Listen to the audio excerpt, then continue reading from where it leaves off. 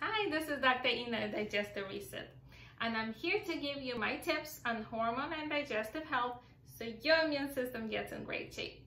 And today I'm answering what fiber can I use. I was recommended the fiber by my healthcare practitioner, but I tried psyllium and it's giving me upset stomach, gases, bloating, and I'm really uncomfortable.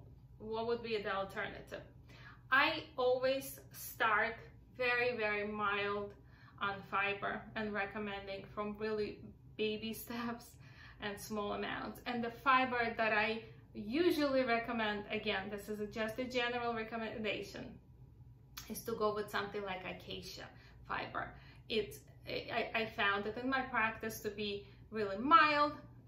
Clients do well with it and they don't complain of the same symptoms as they complain with psyllium or other brands that are available there for fiber supplementation.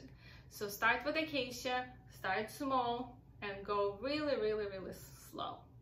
Hope this was helpful. Until the next time, Dr. Ina with your Digestive Reset.